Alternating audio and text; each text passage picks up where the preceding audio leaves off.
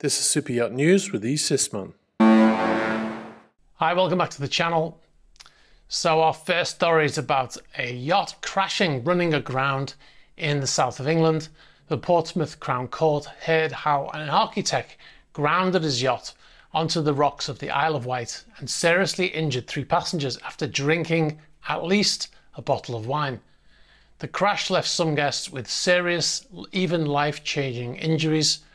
Ian Sullivan, who was described as an experienced skipper, was charged with failing to maintain a proper lookout and failing to proceed at a safe speed under the Merchant Shipping Distress Signals and Prevention of Collisions Regulations 1996.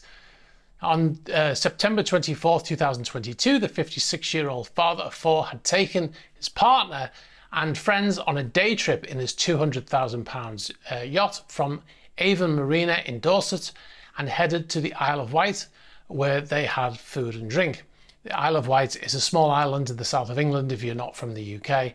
Now, the witnesses say that Sullivan had been steadily drinking wine throughout the day and spent the evening at a bar. He then made the decision to drive his boat home, even though he later said that sailing at night was out of his comfort zone. Judging by his actions, he had no experience piloting at night, as he used his searchlight, believe it or not, to light the way instead of using instruments and allowing his eyes to adjust to the dark. He also travelled much too fast at night, travelling at 20 knots or 23 miles per hour, the court said. The court said he was willfully blind to the dangers of driving in his state and being obscured by the bright searchlight and clearly either not looking at his chart plotter or not knowing his position, or both. He crashed his boat into the obscured shore at Totland Bay on the Isle of Wight. Now, if we look at a map here, you can see where he came from in the UK. He came from Avon Marina in Dorset, which is on the mainland, and he headed in a southeasterly direction to the Isle of Wight. So he went to the small cove, Colwell Bay, and he anchored there, and then I think they went ashore. I think they ate on board, or they went ashore and had a dinner and stuff, and they went to a bar. He then, when he left, he had the intention, as far as we know, he had the intention of heading back to Avon Marina, and he should have sailed in a northwesterly direction. However, when he left, instead of sailing in a northwesterly direction, he headed in a southwesterly direction, grounding the vessel in the bay at Totland, still on the Isle of Wight. So he headed in completely the wrong direction, obviously under the influence of alcohol, plus not used to sailing at night, using a searchlight as well. Unbelievable. The impact of the accident meant that 2 of his passengers needed to be airlifted to hospital, one of whom had a fractured spine. One witness who observed the yacht travelling at high speed had said in the court that he'd referred to a friend and said, "Look at this bloody idiot going fast. He could hit anything." The grounding caused serious damage to the vessel and has proved impossible to salvage and remains marooned on the shore over a year later. Now, the judge in the case, Judge Newton Price, said you should have reduced your speed or stopped. Your judgment was impaired by alcohol consumption. You claimed you had 4 glasses of wine during the day, but you said you were not drunk. You said it was a complete accident. You must have drunk at least 1 bottle of wine in that period, and the passengers said they would not have got into a car with him had he been driving. The judge gave Mr. Sullivan an 18-week prison sentence for the offences. However, the judge told Sullivan his prison sentence of 18 weeks would be suspended for 1 year.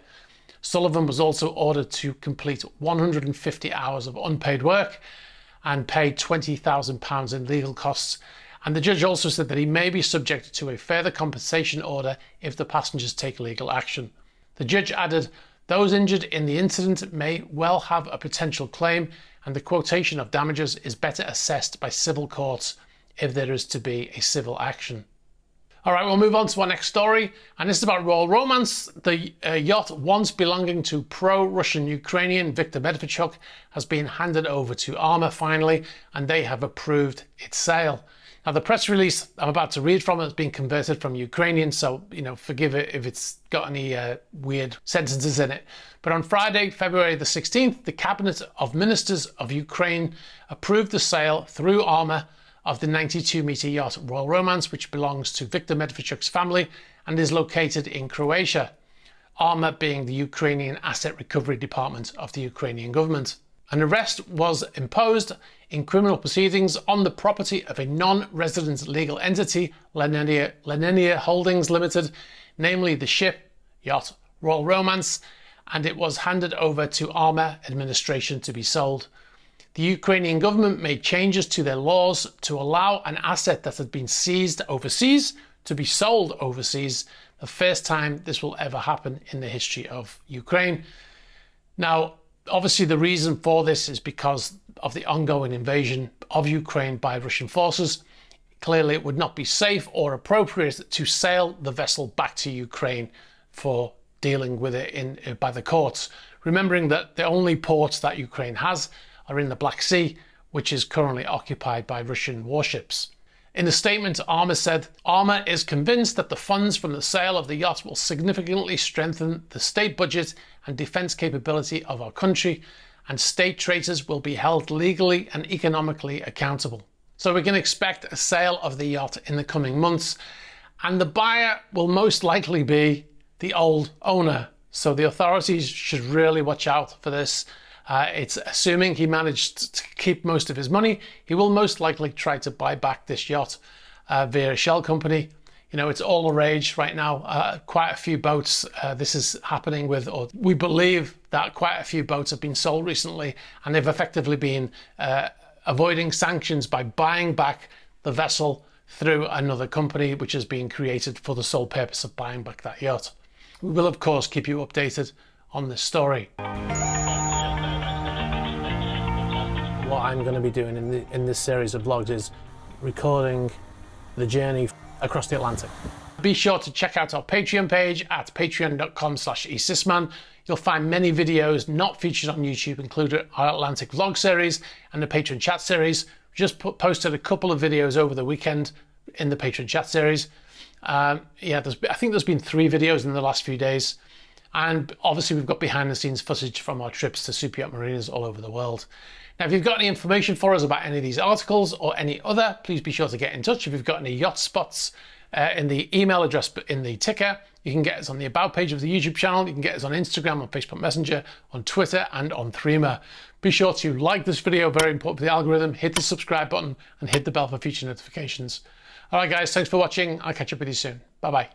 She was stuck on this boat. She couldn't get a reference. She couldn't get another job. They were treating her very poorly, underpaying her, giving her very short contracts. And I said, look, you don't need it. I mean, obviously, ideally, it's great to have a good reference from your current employer when you're getting a job. But what you could do is